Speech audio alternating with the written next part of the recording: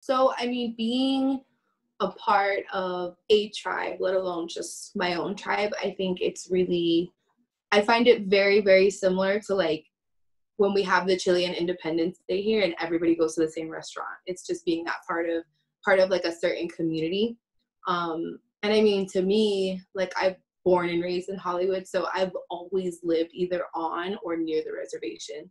And so to me, I think just being part of my tribe, the Seminole Tribe of Florida, it's really just being part of my community.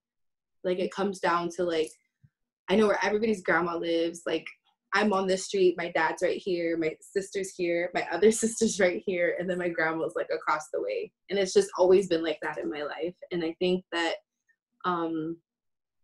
at one point in time, I think everybody used to live like that. Like I remember my mom talking about where she comes from in Chile, and it's like she just came from this tiny little village in the deserts, and everybody knew everybody, and everybody knew whose family was who, and that's really what it means to me. But being Seminole compared to any other tribe, we take a lot of pride in being the unconquered Seminole Tribe of Florida. We never signed a treaty with the U.S. government, and we take a lot of pride in that. So realistically speaking, our tribe is derived from the families and the individuals that were able to either escape or avoid the Trail of Tears altogether. And so when we fled down, coming down south in Florida, like we've really come from like a very small group of people to being about, I think we're like a little bit over 4,300 members today. And we take a lot of pride of that, knowing that we were able to not only resist, but, we live on our unceded territory still. And I mean, it may not be the millions of acres that we, knew to be ours way back then, but, being able to sit here and say like, that we have a reservation located in the middle of like Hollywood, this large city where everybody knows, like all the big businesses and things like that. I mean, like we were living here before this was that. And so that is something that we're a very proud group of people. And so to me, that's what being Seminole is. And I think, especially when I get to speak with my own youth, I kind of try to remind them, like, remember where you came from. Remember what your ancestors did. Like, we are unconquered, and you should try to take that mentality and live that through your day-to-day life.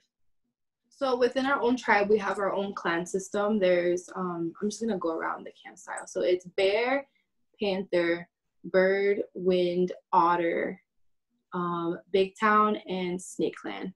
And so being a matrilineal tribe, our clans get passed on through our moms. And so since my mom is not native, I'm not technically a part of the Panther Clan. And so I guess in our way, you would say I'm a daughter of the Panther Clan. And so really what that is just kind of respecting the boundaries of certain things. Like you, being a part of a certain clan, you kind of carry a different responsibility and within the tribe itself. I think it's kind of funny because like we were still raised, I guess you could say technically Panther way. Like there's certain rules you're supposed to follow, like if there's a pathing and things like that. And I mean, so we still grew up in that manner of knowing what we were supposed to do and what we weren't allowed to do. But it's really just respecting those boundaries is what it is. Actually, I guess to take it back even a step further, to receive federal recognition from the U.S. government, to be considered a federally recognized tribe, there's like certain, I guess, check marks you're supposed to get. And one of those things is that you're supposed to quantize your tribal members' blood. And so what that means is when you're born, they literally go, they take your DNA test, and they, I guess they link you through your lineage. And they're like, oh, okay, well, her grandma was full, her dad was half, so she's a quarter, and so on. And so different tribes hold different quantizations that you're required to have to be a tribal member.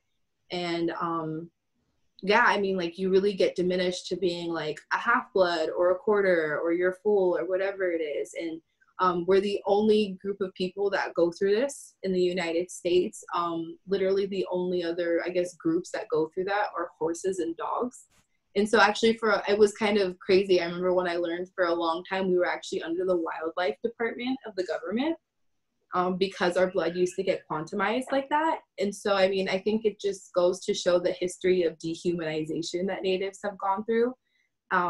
Unfortunately, it's still something that's present in a lot of tribes. I know that some tribes go through lineage as opposed to quantumization, where you have to sit there and just prove your family tree.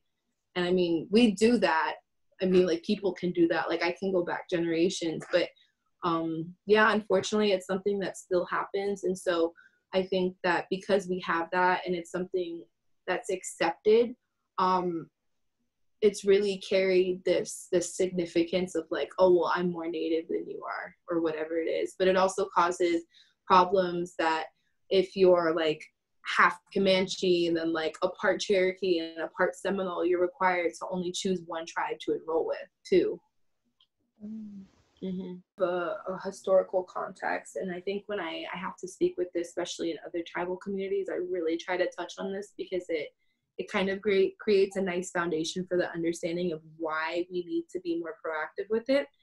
And so the way I kind of started out is always like, you know, back in the day when, you know, we were trying to pretty much escape captivity and genocide and all these different things, we were always in survival mode. And when you're in survival mode, you're not sitting there in a state of mind where you're processing emotions and like, you know, breaking down and all these things. Like, I'm sure we had points of that in the past, but generally speaking, when you're in that survival mode, like you're thinking about living, you're thinking about your next meal, about, you know, being in a safe place, protecting your family, your community. And so I think because we were in survival mode for so long, we've carried that into like our modern way of living. And because of all these different things, our people have become adjusted to suppressing our emotions.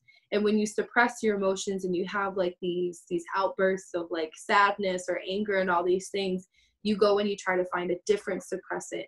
And unfortunately, that just so happened to be alcohol and drugs and all these other negative things. And so our people are like disproportionately suffering from alcoholism, drug abuse, suicide, all these different negative pretty much statistics. And I think it literally just goes back to colonization. Like, this was pretty much the fate that our people were forced under because of colonization. And so when you kind of, and so that's where you start getting into the whole, oh, you're your ancestors' wildest dreams. And, you know, it's so like Instagram cliche, but it really is true. You know, our ancestors literally fought for us to be here today. And so I think for me, I try to carry this too, where it's like, if anything, your most important obligation in this lifetime is to live a full life and to like find your purpose and to live that purpose. And you can't do that if you're like dependent on alcohol, you're dependent on drugs and all these things. And a fighting, or what is it, like a tool towards trying to fight that type of lifestyle is maintaining a healthy state of mind. And, you know, we suffer from depression, we suffer from anxiety and all these different mental illnesses. And a lot of the times they kind of go unnoticed because we don't understand those things. And I mean, even outside of the Native community, we see it so much where there's just not a very good understanding of like what mental health is.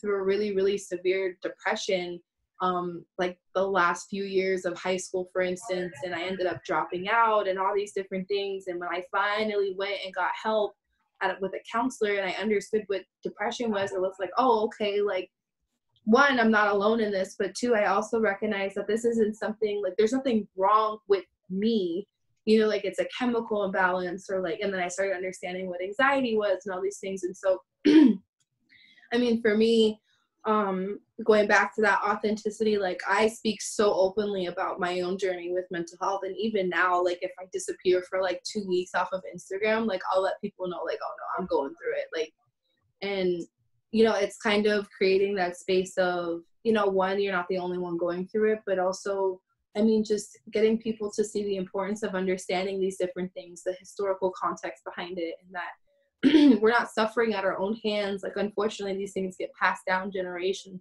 to generation. And so, yeah, you know, like take that obligation, take that step to like be bigger and say like, I'm going to live a sober life or so on, or whatever it is. And so, I mean, especially with the youth, I talk about it. And I mean, there's been really beautiful points in it, and there's been really, really sad points in it. I mean, I can't tell you how many people that, like, after speaking with them, they'll message me and they'll just be like, I never thought like a Miss Indian World, for instance, would go through that. And I'm like, I'm like, yeah, like I'm still a normal person. I'm still like just a normal person, just like you. You know, this title, this crown, and this sash makes me no different. It doesn't, make me an exception to all these different things. And so I think really what it is trying to, one, destigmatize it, normalize the conversations, but also educate our people, and not just the youth. I always, if I do have the chance and I have like parents in the room, I'm always like, this is where you come in as parents, and you have to have these uncomfortable conversations. And it sucks, and you're probably not going to hear things that you like. But if your kid is coming to you and telling you like, hey, I think I'm depressed, and you're sitting there saying, well, you have a roof over your head, you have clothes, you have food, like you shouldn't be depressed, that makes it that much worse. And I was like, we have a suicide epidemic going on in our community. Like we need to be proactive in going towards this. And like, we can't sit here and, hide in the corner anymore. Like we got to take it on head first and just do what we can, because we have to protect our kids. And I mean, I think a lot of us hear stories all the time of like, they would get like our tribal leaders drunk and then have them sign like the treaties and things like that. But it was also something that was introduced into our community. Like it wasn't something that we used to have. But I also think that when we get diminished just being alcoholics, that just goes to show that there's such a lack of education about our people. Because it's like, why is it that only our group of people gets to be like just the group of alcoholics? It's like everybody drinks, you know what I mean? And it kind of sucks because I've definitely seen a lot of situations, and I mean, I can even sit here and say experience myself, where it's like, if you do say like, oh yeah, like sometimes I'll go and I'll have a drink like socially with my friends, they're like, oh, so you're an alcoholic. But then if you say, oh, I'm living sober, they're like, oh, so you used to be an alcoholic. And so it's almost like you can't win. And so that's where we have to start normalizing the perception of natives just to non-natives. It's like, no, we're normal people. Like we have jobs, we eat breakfast together, we, go to the movies and things like that. And so I think it's really ugly what happens, because it's like, I hear and I've read so many stories of like even people going into like hospitals to get healthcare, and they'll be like, I'm in a lot of pain, and they're like, well, we're not going to give you pain meds because we know how your people are, and so it's so dangerous that this perception is so normalized in our country, because it literally affects people's health and things like that. And it carries on to all aspects of our life. It's like going into a job and they're like, oh, well, like, are you an alcoholic? And it's like, dude, I'm just here for like a job interview. Or, you go in to get healthcare, and the same thing. And so we're not just alcoholics. We're not just drug addicts. We are people that have suffered from the system that other people benefit from. And that is just the reality of it.